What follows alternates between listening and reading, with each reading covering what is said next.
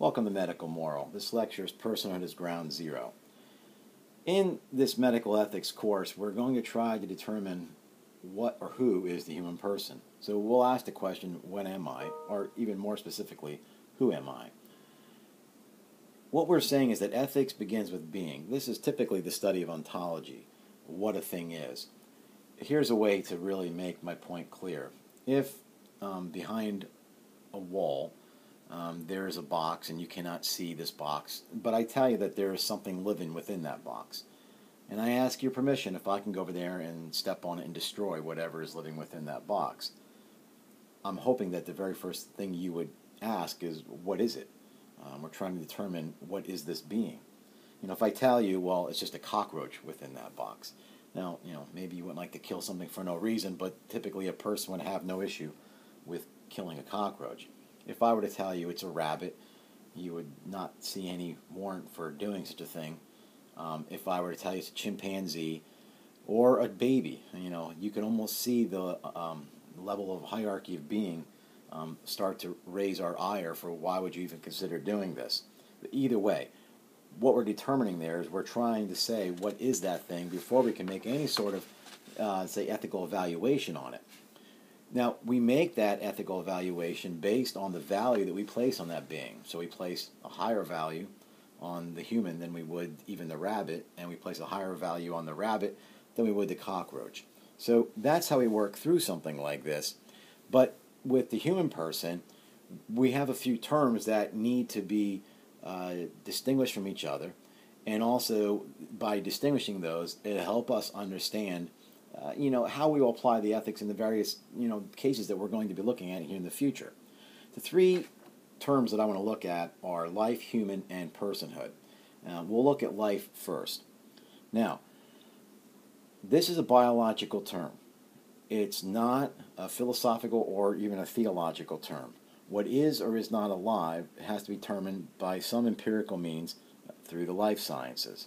So we would maybe ask, what exactly would be the qualities of a thing that is alive? Now, this isn't a definitive list, but we would be able to say that this being has some capacity for growth. It responds to stimuli. Perhaps it has the ability to metabolize, homeostasis, of course, and reproduction. Now, those things, something that possesses those qualities, we would consider alive. And then that would be distinct from something that is either dead or inert, like a vapor or a rock or such. Now, there may be some questions as to exactly what is the value or the qualities that are on that list. Perhaps, is a virus alive? Well, many would say no. But what we're going to have to try to at least determine in how we're applying the ethics here is that there may be some things that we don't know or are not certain of, but those don't trump the things that we are certain of. We know what is alive and not alive. So if we're questioning whether or not the being is alive, that's different than just simply saying that it is alive. Another term that is simply a biological term is human. So this is a classification of what we'd call the Homo sapiens. We have the ability to walk upright. We develop tools. There's brain capacity, the development of language, capacity for social interaction, risibility, consciousness, all kinds of things that we will look at to say that these typically are classifications that we use to determine what is or is not of the hominin lineage.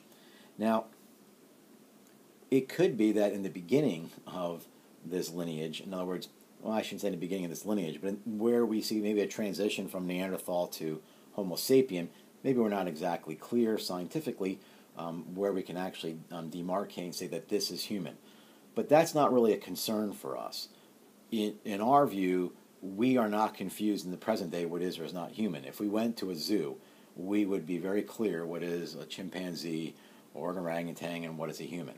So my point is this with these before I move on.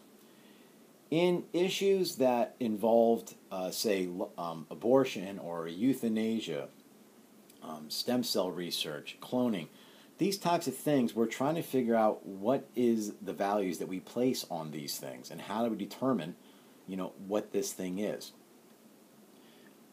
When we get into arguments over, say, the pro-life, where a person would be opposed to abortion, or the pro-choice, where a person would want a woman to have the right to choose. Um, the distinctions that aren't typically made in the pedestrian way, and by that I mean just a normal conversation, is it's never about life or about the humanness of what we're talking about. That doesn't defeat or complete one person's argument, and it doesn't defeat the others. So if a person who believes that a woman has the right to choose were to concede that life begins at conception, that does not defeat them and then obviously make them hold the pro-life position. And I've already spoken to you how I find these slogans problematic. So the sperm and the egg are alive, and obviously the embryo is alive. It doesn't die in between. So this is alive, and it's also human. It's not going to be something else. An embryo is not going to be a giraffe, and it's not going to be a rabbit. So these things should be set aside. These are not those things that we argue about. These are biological classifications that we're settled on, and they don't end the discussion with abortion or euthanasia or anything like that. Now, this lecture is not about those things, but I'm using those things which are very clear to explain my position on this. What the argument should be about, we'll get to in a minute. I want to bring one more thing up about this concept of human and how we classify it. It's a scientific truth that we share up to 99% of the DNA of a chimpanzee. Now, that's remarkable, to be honest. But oftentimes people will mean by that somehow we're 99% like a chimpanzee. Now, there's a few problems with that. One problem is it's very reductionist. In other words, it makes the human person nothing more than the sum of their DNA. That's not a good understanding of the human person. But it also misrepresents the statistic. Just because 99% of the DNA is shared doesn't mean that then the comparison could say we're 99% like the chimpanzee. There are tens of thousands of structural changes that result from that 1% difference. Now, I'm not going to spend any time trying to explain that any further, but if you want a very easy way to try to grasp why those structural changes are so significant, that 1% and those tens of thousands of structural changes account for all civilization. As opposed to any being in the animal kingdom besides the human person with that 1% distinction accounts for the Sistine Chapel, Led Zeppelin, football, just pick anything. The engineering capacity to build bridges and you name it.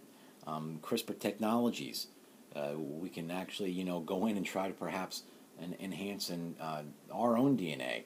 So it's pretty significant, but it's also, again, a reductionist view of the human person. So we're going to leave, the terms life and human aside. Those are not going to be things that we will have to bring to bear. Everything in the medical, moral, ethic field we're talking about, they are both alive and they are human.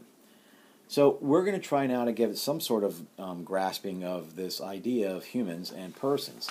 In other words, are all human life persons, or are there some human lives that are not persons? Basically, what we're going to be asking is what makes you you. So let's just pick a name. Well, we'll say Julie. And we're going to walk through a series of questions here. Was Julie ever a sperm or an egg separately?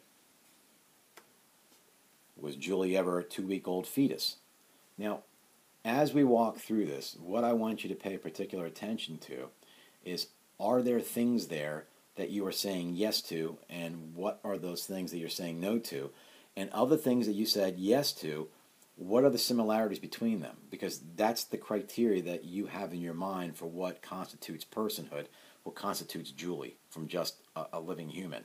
And the things that you would say no to, what makes those things distinct from what you would consider Julie, not just a living human, but also a person. Was Julie ever a 6-month-old fetus? Was Julie a 2-month-old infant? Was Julie a 10-year-old child and a 17-year-old adolescent? Would Julie still exist if she fell into a permanent vegetative state? Now, you could start almost thinking here in terms of a permanent vegetative state. If there's a tragedy in your family and an uncle or a grandparent were comatose, was there a time when you started saying that's not them? They're no longer here. Whatever it is that you're saying they are no longer here is starting to form your views of personhood. And the goal through all of this is for us to be intellectually and therefore ethically consistent so that we can come up with some sort of understanding of what makes an individual person and then apply that across the board.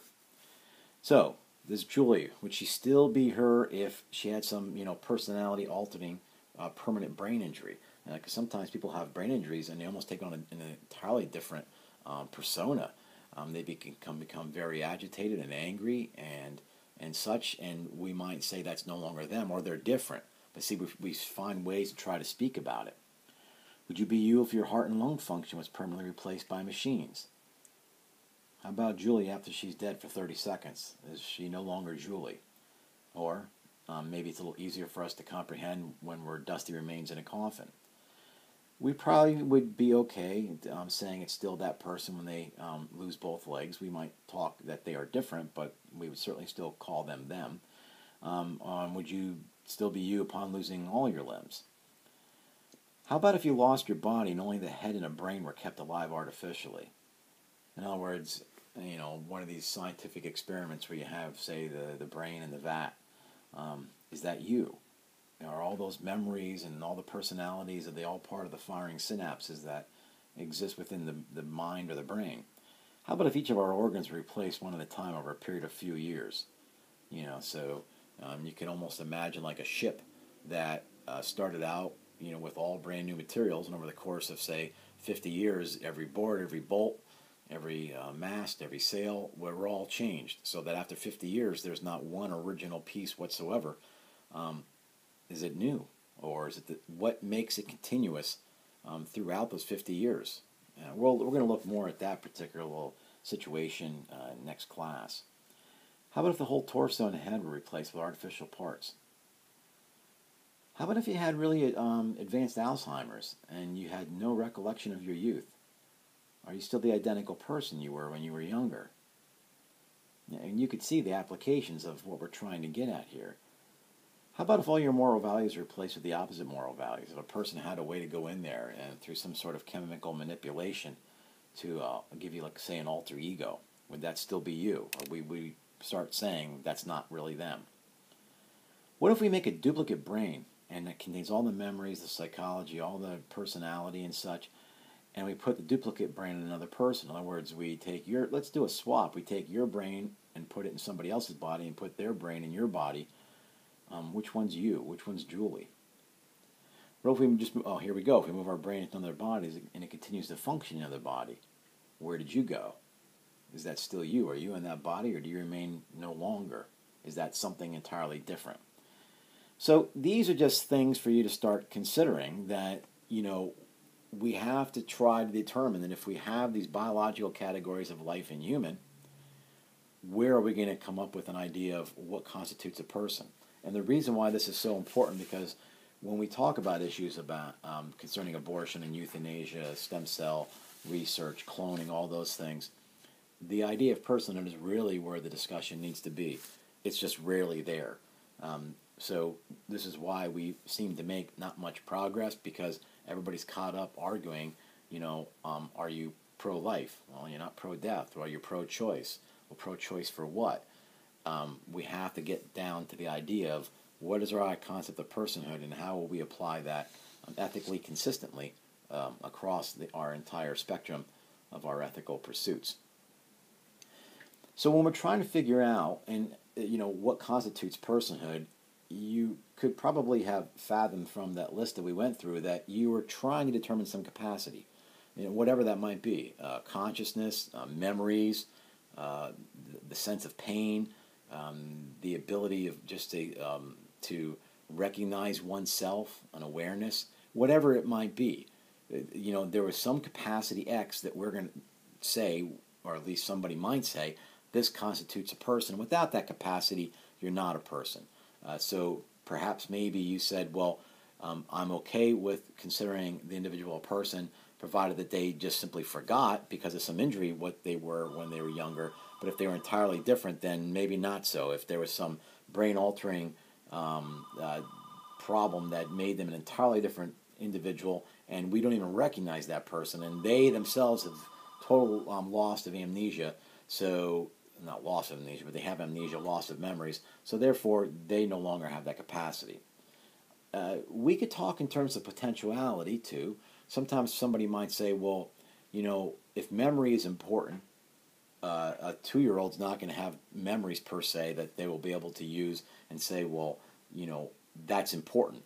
But don't they have the potential to have the experiences and everything else? We would say that life should not be taken away from them because they have the potential to have all these things that we as adults share.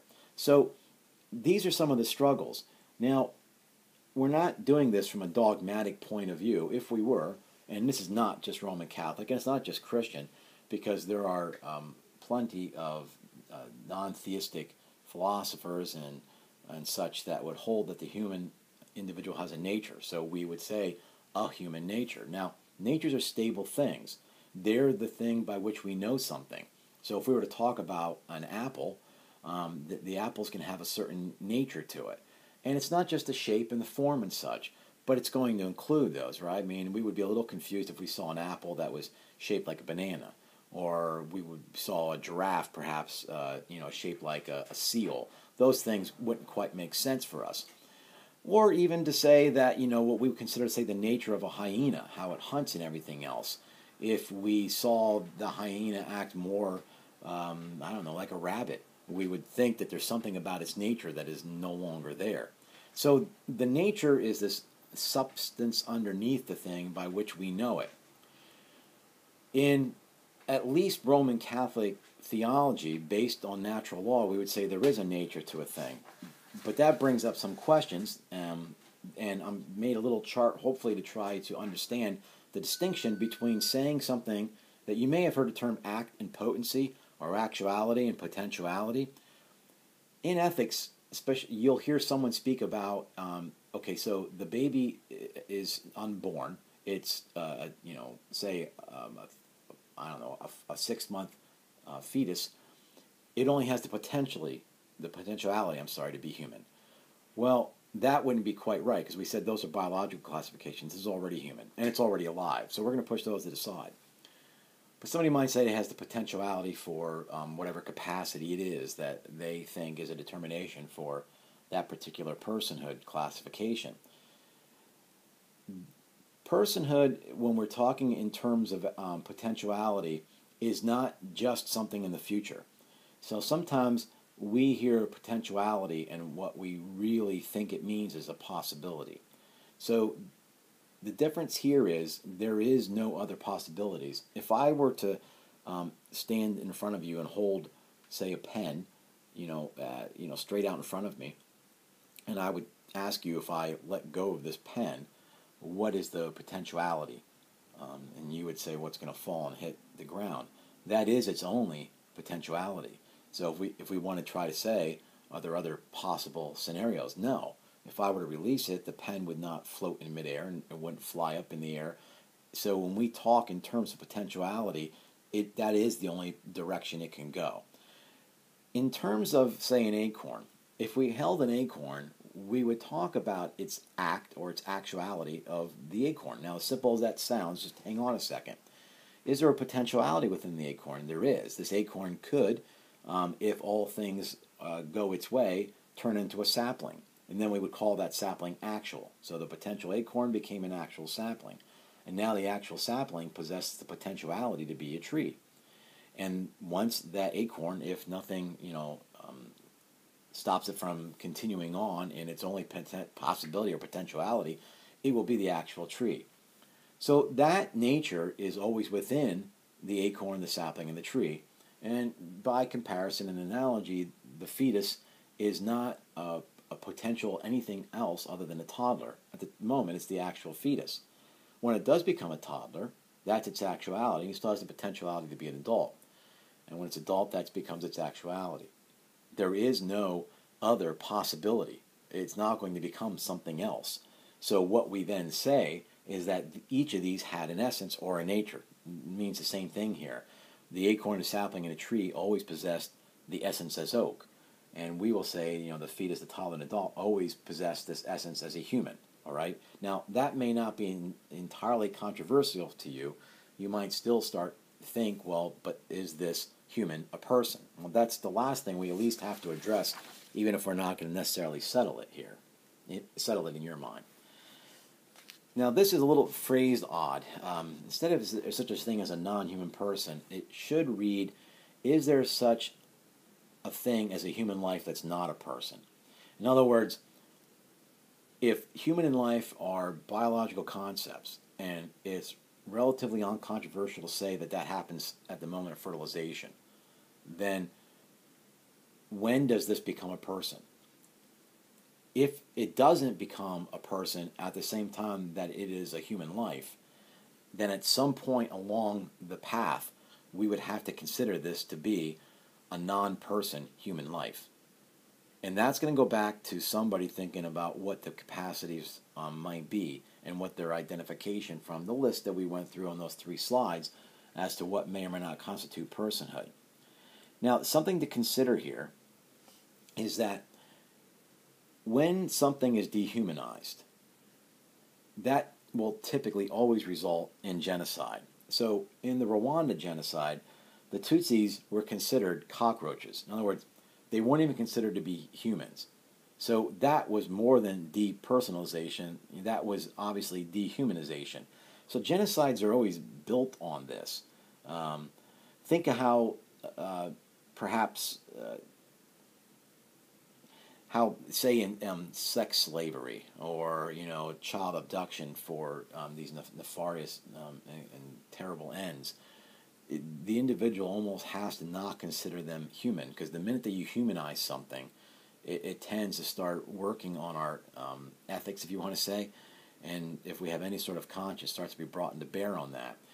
You can almost imagine in some sort of situation where a person is held captive, they may tend not to speak about this individual in human terms, even objectifying them by referring to them as it. That way they can, in their mind, clear their way, their conscience, at least help them to dehumanize the individual. And not considering them humans then will, place them in another category that they don't feel like they're having an ethical conflict. Depersonalization would be, okay, we accept them being human and they are alive, but they are not persons. So something for you to consider in this is, when do they become persons, and what has happened in the past when other individuals have thought that they are persons but others are not?